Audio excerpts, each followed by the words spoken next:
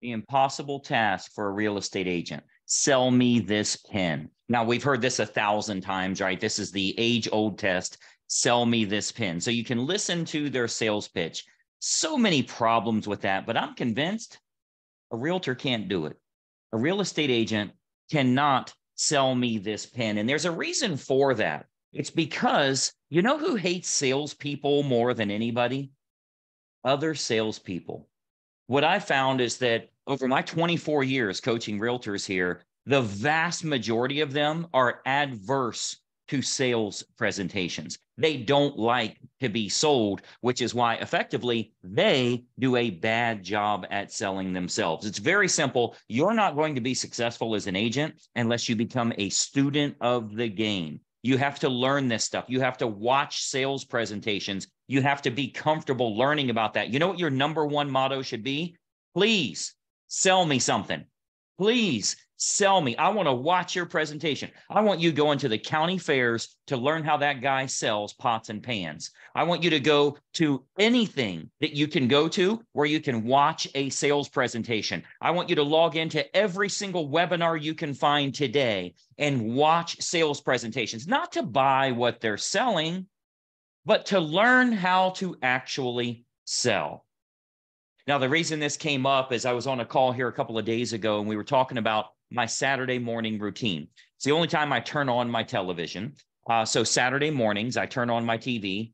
Most Saturdays, obviously, depends on what I have going on, because I watch all of the paid programming. Now, in my case, I buy everything that's being sold. I buy every single thing because I want to see what their upsell is. I want to find out what they're doing, how they're offering this, because that can be used in your own business. How can you be a good salesperson and you hate sales? If right now I roll into a sales pitch for you, do you leave? Oh shit, here comes the sales pitch. I got to leave now. Really? What if your prospects did that to you? What if they were adverse to sales? You are never going to get good at sales. You are never going to get comfortable with it. You're never going to find the right wording, what I call find your voice. You're never going to find your voice, get the right wording down, get the right presentation in place unless you watch a lot of presentations. I want you to learn about the Slicer Dicer 2000 that'll cut the skin off of a tomato. I don't know why you'd ever want the skin off a tomato. If you watch television ads, if you watch internet ads, if you watch any type of marketing, oh, look at this SUV. You can climb an oak tree and you can go over the rocks with this SUV. Who the hell goes over rocks? It's a mom with kids. But hey, if you can run over boulders with this thing, maybe it sells it. Are you watching it?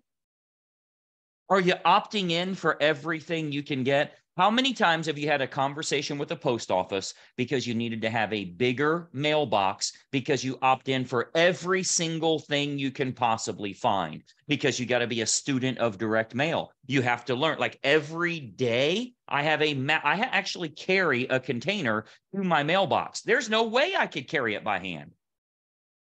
That is a free education. It's how you get good at marketing. And I got a question for you. Like, what the hell are you doing in sales if you are uncomfortable with being sold? What are you doing in sales if you're not a student of the game and trying to be sold as many times as you possibly can? Some of the sales folks that I've learned from and have mentored me and helped me, by the way, you know how they mentored me? You know how they made me rich? I bought their shit. But a lot of those people, I've seen their presentation over and over on stuff I've already bought from them, and I'll watch it again. It's how you get good at what you're doing.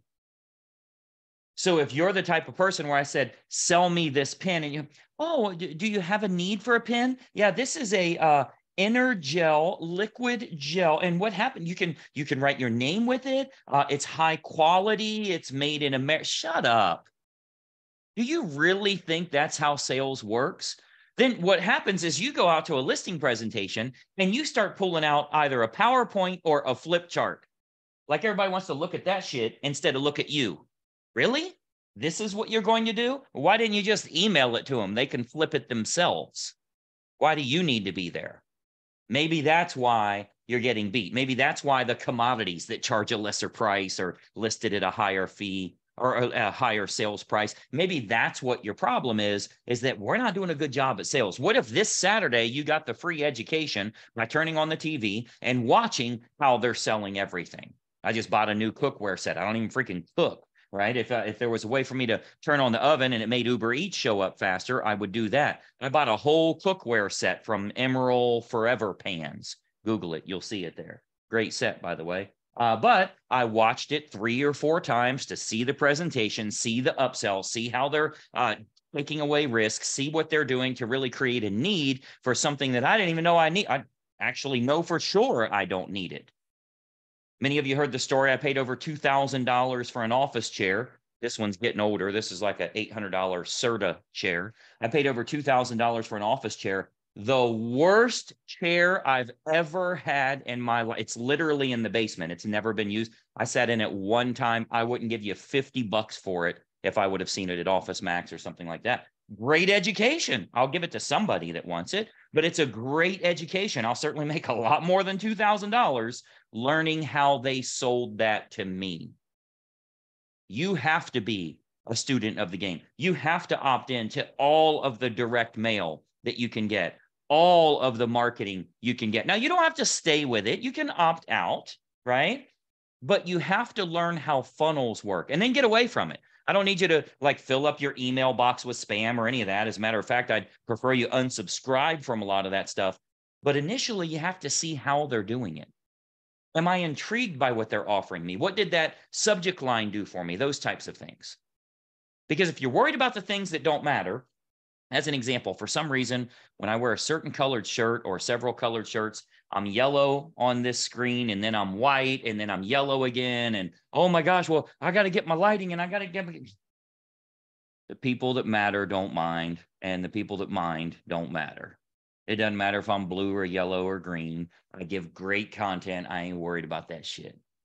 So if you're worrying about things that don't matter, instead of the things that do matter, like what you say, how you present yourself, how you show up better than anybody else, you're only going to learn that if you really become a student of the game. And what you'll find is when you hang out with marketers, when you hang out with people that understand how to give a great presentation, build value, and truly do a great job for their customer, where that customer is raving fan once it's over, they start referring people out, that type of thing, you start hanging out with them. It's tough to have a conversation where they're not looking for opportunities to show market. You go to dinner with me or with anybody on my team or any of my top producers. If we go to dinner, you're going to get a marketing lesson in itself. I can't believe they don't have an opt-in page here when we come into the restaurant. Why wouldn't you get their information? You know, if you got their birthday, it'd be very easy to give them free desserts for everybody that shows. Nobody goes to dinner by themselves on their birthday. They bring 20 people. So we could get everybody to come to the restaurant. You're only giving away a little bit of money. You're making a lot of money. If they get that opt-in, then you can do a rewards program. We're like rebuilding the whole damn restaurant. That's what marketers do. When they go to the grocery store, well, I can't believe they got the carts like this. You know, if you had a little bit of an advertisement here and you could get people to come in from, like, we're just rebuilding shit. Because you're student of the game, you see opportunities. So I want you to ask yourself, do you catch yourself from time to time? Well, I'll just get all the training stuff. And then when I hear a little bit of a sales pitch, that's when I'm leaving because, oh my God, I don't want to buy anything. That's really why you're watching it in the first place? That's why you're leaving? Because like, this guy's really good, or gal or whatever. This guy's really good. I know this can help my business, but oh shit, they want me to actually buy something to help my business. So I'm going to leave now. Enjoy the failure. You should opt in to everything you can. You should listen to, like, one of the greatest things, I don't know what it's called now. I probably sound old saying this, but DVR, right? Where if you have the TV playing, you can fast forward and everything. They created that to get rid of commercials. What I do is I leave my TV play all day on Saturday and I'll rewind and I will fast forward through the shows to get to the commercials. That's what I do. I watch the Super Bowl for the commercials. I watch television for the commercials. You know why? I'm in advertising. I'm a marketer. That's what I do. What do you think your number one job is as a real estate agent? To list it? To put it on the MLS? To put a sign in the yard? To get pictures? To negotiate a contract? To do any of that? No. How many times have you heard a for sale by owner say, oh, well, I don't need a realtor. I already have an attorney to fill out the paperwork for me. You got a buyer to sign it? Because that's what we do. Well, I already have it on Zillow. No, I'm talking about marketing, not listing it. I'm a freaking marketer. That's what we do. You want to list it. There's somebody in your town that'll list it for $999. That's of no value whatsoever. The only thing you offer as a realtor, oh, well, I'll protect them. You're filling out the freaking blanks on the contract that every single realtor in town uses. It's the state-approved bar association contract that you fill in the blanks quite literally. Now, I know there's a lot of stuff we'll do to, help with the home sale contingency, the earnest money, the basics. But look, as a realtor, your number one job is to get as much maximum exposure as possible so you can help that homeowner in selling for the most amount of money with the least amount of hassle. That's what your job is. And listing it on the MLS and waiting for someone else to sell it ain't happening. That ain't the best use of your time, efforts, or energy. You are a marketer by design. So if you can't sell me this pen, if you can't sell the pots and pans, if you can't sell your services, if you can't sell why you are far superior than all other realtors in town without saying this, I want you to say that you're superior to all other agents. You are a better option for that homeowner, but you're not allowed to say the following. I care about your business. Customer service is really important to me. I always answer my phone. We're with a fast-growing brokerage. We've been in business since 1962. I'm a third generation. I've lived here my whole life. I know the area like the back of my hand. How did Greg know all of those things? Because that's what every damn realtor says, which means it doesn't make you different. All realtors say the same thing and believe that's what makes them different. So don't say those things and tell me why I should use you. If you don't have a good answer to that, we have to fix the sales side. I want you to make money. I want you to be massively successful. So this is a key factor for you, a turning point of, if I get this part right, I can attract a lot more business. Keep in mind, most of the agents in your town are not watching this. They'll never see this.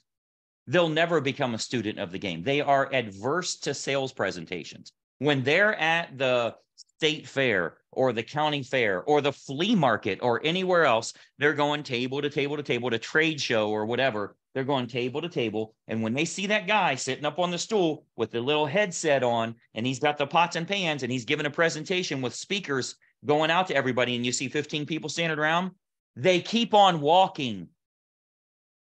They keep going. They don't even stop. I don't want to be sold. Oh God, I might actually buy something.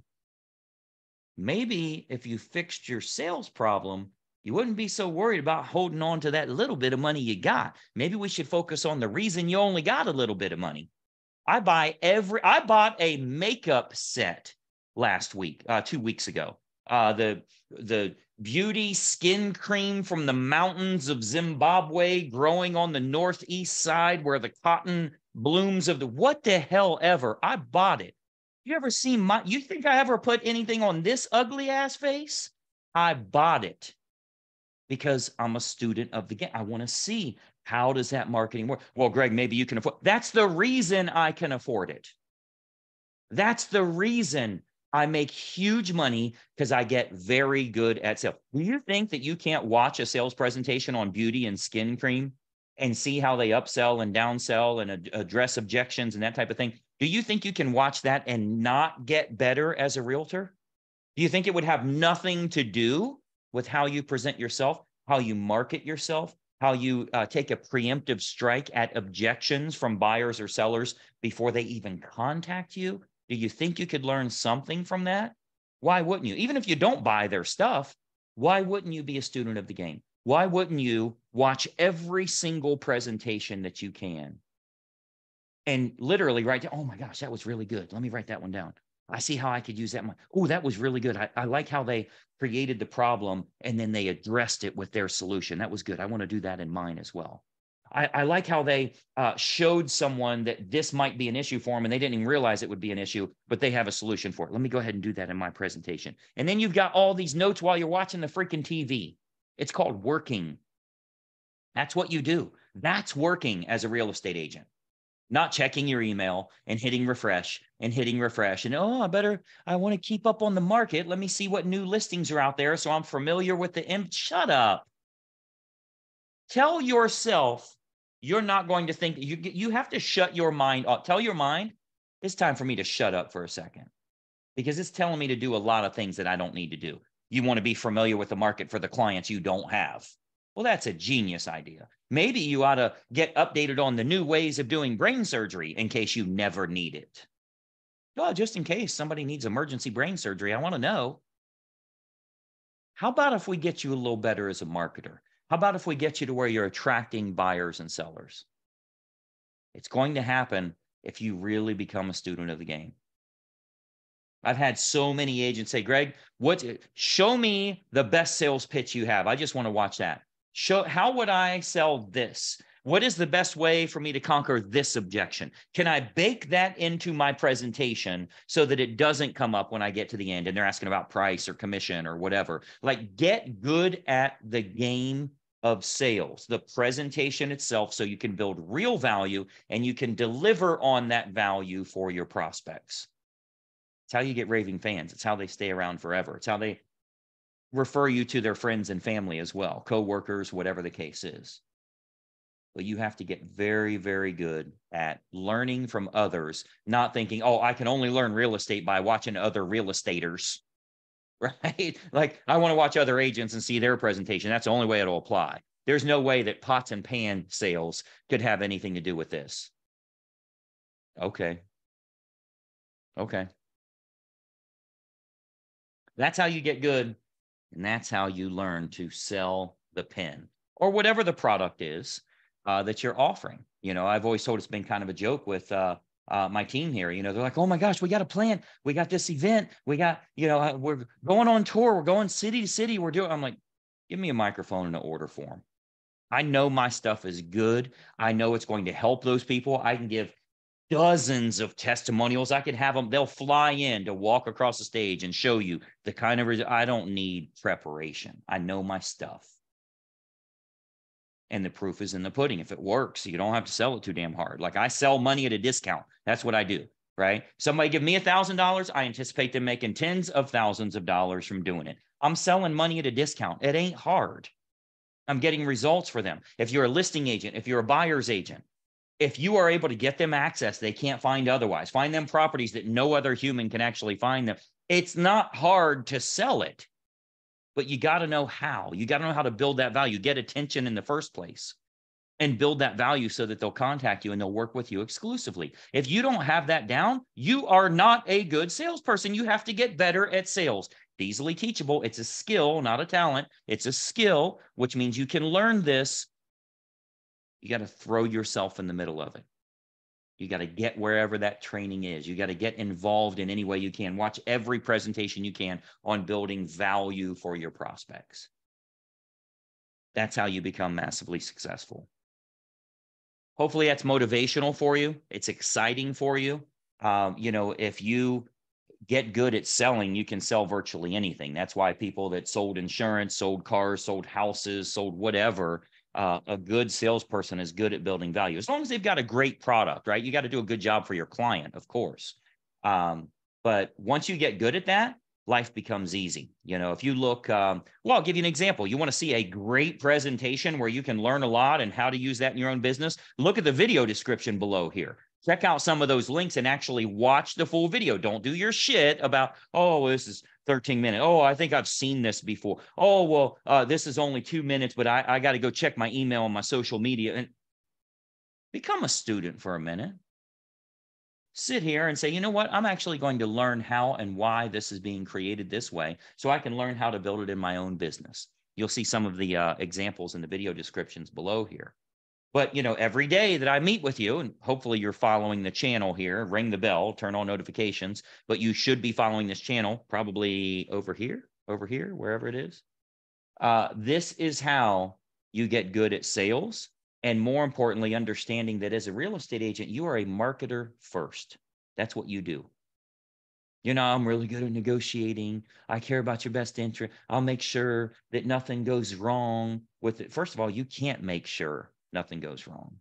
You're literally filling in the blanks, and maybe there's a couple of addendums. You're going to know how to handle them if things do go wrong, but let's not exaggerate what it is that we actually do. You know what you need to do? That great job that you do and helping your clients and representing their best interests, you need to do it a hell of a lot more. That'd probably be a good idea. If you're that good, let's help some more people. I don't want you to be the best brain surgeon in the world that always saves their life and you only do 12 a year. You should be back to back to back to back if you're that good. Like, you sound pretty confident. Why are they using everybody else? Let's get them to use you. Comes down to marketing. You got to get your message out there. So hopefully that's motivational for you. If there's anything I can do for you, let me know. As an Inner Circle coaching member, you already know tomorrow we've got a unbelievable call. It's going to be phenomenal for everybody involved here. Make sure you're on the call live. All members get the links and the reminders and all that stuff. So you'll be getting that. Check out the videos in the description below. See you tomorrow. I'm Greg Luther, and bye-bye for now.